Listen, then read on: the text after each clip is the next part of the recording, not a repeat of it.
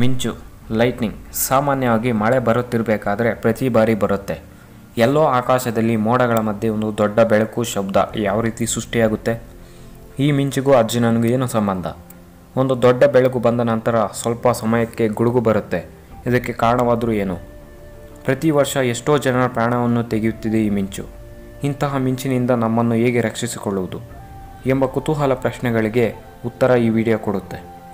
ಆದ್ದರಿಂದ ಈ ವಿಡಿಯೋವನ್ನು ಕೊನೆ ತನಕ ತಪ್ಪದೇ ನೋಡಿ.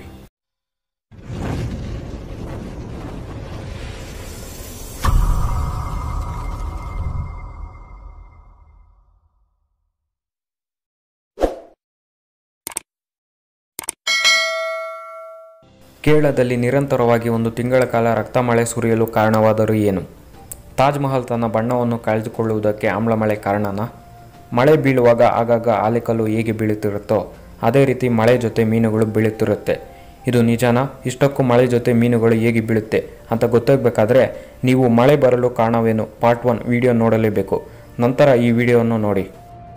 ನಮಗೆ ಗೊತ್ತೇ ಇದೆ ಆಕಾಶದಲ್ಲಿರುವ ಮೇಘಗಳ ಮಧ್ಯೆ ಅತಿ ಕಡಿಮೆ ಉಷ್ಣಾಂಶ ಇರುತ್ತೆ ಅಂತ.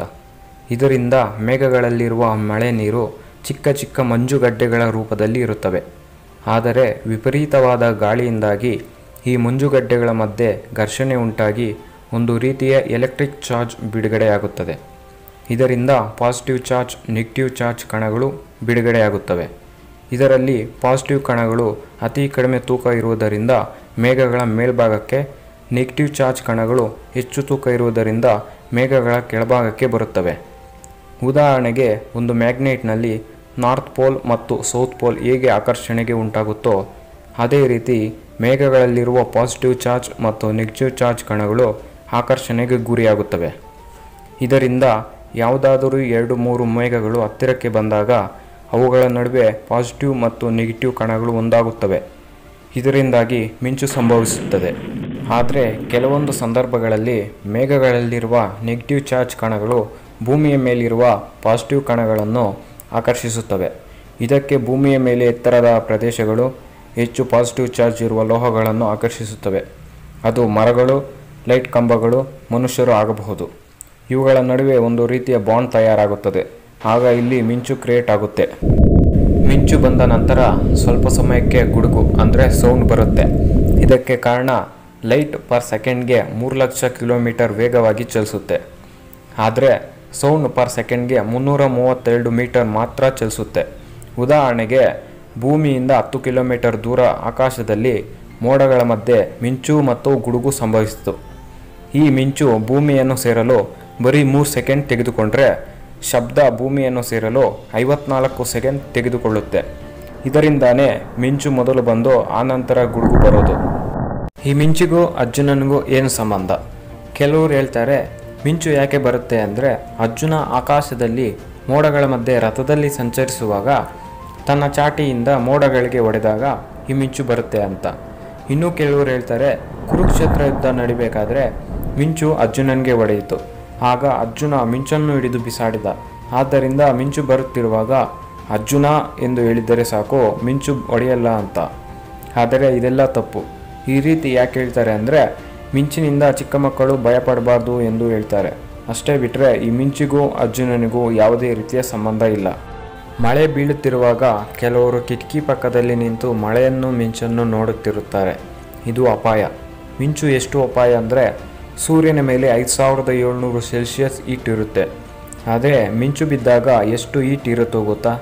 ಸರಿಸುಮಾರು 29,000 ಸೆಲ್ಸಿಯಸ್ ಹೀಟ್ ಇರುತ್ತೆ. ಅಂದರೆ ಸೂರ್ಯನಿಗಿಂತ 5ರಷ್ಟು ಉಷ್ಣಾಂಶ ಇರುತ್ತೆ. ಮಿಂಚಿನಿಂದ ಪ್ರತಿ ವರ್ಷ ಪ್ರಪಂಚದಲ್ಲಿ ಸುಮಾರು 24,000 ಜನ ಮರಣ ಹೊಂದುತ್ತಿದ್ದಾರೆ. 2,40,000 ಜನ ಗಾಯಗೊಳ್ಳುತ್ತಿದ್ದಾರೆ. ಬರೀ ನಮ್ಮ ದೇಶದಲ್ಲಿ 13 ಗಂಟೆಗಳಿಗೆ ಸುಮಾರು 36,749 ಮಿಂಚುಗಳು ಬೀಳುತ್ತಿದೆ. ನ್ಯಾಷನಲ್ ಕ್ರೈಮ್ ರೆಕಾರ್ಡ್ ಬ್ಯೂರೋ ಪ್ರಕಾರ ನಮ್ಮ ದೇಶದಲ್ಲಿ ಪ್ರತಿ ವರ್ಷ ಸರಿಸುಮಾರು 2,000 ಜನ ಮಿಂಚಿನಿಂದ ಸಾಯುತ್ತಿದ್ದಾರೆ. ಇಂತಹ ಭಯಾನಕ ಮಿಂಚಿನಿಂದ ನಮ್ಮನ್ನು ನಾವು ಹೇಗೆ ಕಾಪಾಡಿಕೊಳ್ಳಬೇಕು ಎಂಬುದನ್ನು ಈಗ ನೋಡೋಣ.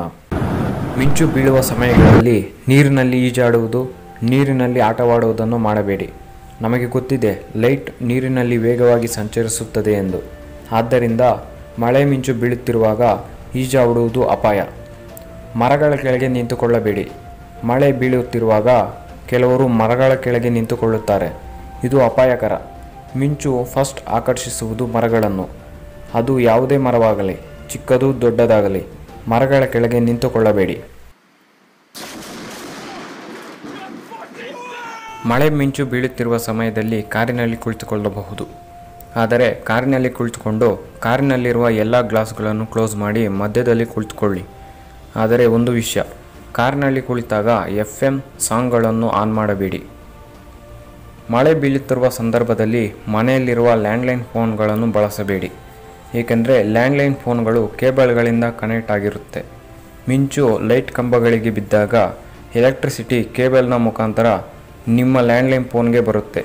ಇದರಿಂದ ಮಳೆ ಬೀಳುತ್ತಿರುವ ಸಮಯದಲ್ಲಿ ಲ್ಯಾಂಡ್ಲೈನ್ ಫೋನ್ಗಳನ್ನು ಬಳಸಬೇಡಿ. ನೀವು ಮಳೆ ಮಿಂಚು ಬೀಳುತ್ತಿರುವಾಗ ಮೊದಲು ಮಾಡಬೇಕಾದ ಕೆಲಸ, ಮನೆಯಲ್ಲಿರುವ DP ಸ್ವಿಚ್ಚನ್ನು ಆಫ್ ಮಾಡಿ. ಟಿವಿ, ರೇಡಿಯೋ, ಕಂಪ್ಯೂಟರ್ಗಳನ್ನು ದಯವಿಟ್ಟು ಬಳಸಬೇಡಿ. 30-30 ಎಂದರೆ ಮಿಂಚಿನ ಫ್ಲ್ಯಾಶ್ ಮತ್ತು ಗುಡುಗುಗಳ ನಡುವಿನ ಸಮಯವು 30 ಸೆಕೆಂಡ್ಗಿಂತಲೂ ಕಡಿಮೆ ಇದ್ದರೆ ಮಿಂಚು ನೀವಿರುವ ವ್ಯಾಪ್ತಿಯಲ್ಲಿ ಇದೆ ಎಂದರ್ಥ. ಅಂದರೆ ಮಿಂಚು ಬಂದ ನಂತರ 30 ಸೆಕೆಂಡ್ಗಳ ಒಳಗೆ ಗುಡುಗು ಬಂದರೆ ನೀವು ಅಪಾಯದಲ್ಲಿದ್ದೀರಾ. ನೀವಿರುವ ಜಾಗದಿಂದ 6 ಮೈಲಿ ಒಳಗೆ ಮಿಂಚಿದೆ ಮತ್ತು ನೀವು ಹೆಚ್ಚಿನ ಅಪಾಯದಲ್ಲಿದ್ದೀರಿ. ಇಂತಹ ಸಂದರ್ಭಗಳಲ್ಲಿ ತಕ್ಷಣ ಆಶ್ರಯವನ್ನು ಪಡೆಯಿರಿ. ಮಿಂಚು ಮಳೆ ಬೀಳುತ್ತಿರುವ ಸಮಯದಲ್ಲಿ ಸ್ನಾನ ಮಾಡುವುದನ್ನು ತಪ್ಪಿಸಿ. ಏಕೆಂದರೆ ನೀವು ನೀರಿಗೆ ಲೋಹದ ಪೈಪ್ಗಳನ್ನು ಯೂಸ್ ಮಾಡಿದರೆ ವಿದ್ಯುತ್ ಈ ಲೋಹದ ಮುಖಾಂತರ ನೀರಿಗೆ ಬರುತ್ತದೆ. ಅದಕ್ಕಾಗಿ ಮಳೆ ಬೀಳುತ್ತಿರುವ ಸಮಯದಲ್ಲಿ ಸ್ನಾನ ಮಾಡುವುದು ಬೇಡ. ಮಳೆ ಮಿಂಚು ಬೀಳುತ್ತಿರುವಾಗ ತಕ್ಷಣ ಆಶ್ರಯವನ್ನು ಪಡೆಯಬೇಕು. ನೀವು ಯಾವುದಾದರೂ ಆಶ್ರಯವನ್ನು ಪಡೆಯಲು ಆಗದಿದ್ದರೆ ನೀವು ಮೊದಲು ನೆಲದ ಮೇಲೆ ಕುಳಿತು ತಲೆಯನ್ನು ಬಗ್ಗಿಸಿ ಕಣ್ಣು ಕಿವಿಯನ್ನು ಮುಚ್ಚಿಕೊಳ್ಳಿ. ಏಕೆಂದರೆ ಮಿಂಚು ನಿಮ್ಮ ಪಕ್ಕದಲ್ಲಿ ಬಿದ್ದಾಗ ಯಾವುದೇ ರೀತಿಯ ತೊಂದರೆ ಆಗಬಾರದು ಎಂದು. ಈ ವಿಡಿಯೋ ಇಷ್ಟ ಆದರೆ ಲೈಕ್ ಮಾಡಿ, ಶೇರ್ ಮಾಡಿ. ಇನ್ನಿತರೆ ವಿಡಿಯೋಗಳನ್ನು ನೋಡಲು ನಮ್ಮ ಚಾನಲ್ಗೆ ಸಬ್ಸ್ಕ್ರೈಬ್ ಮಾಡಿಕೊಳ್ಳಿ. Thank you.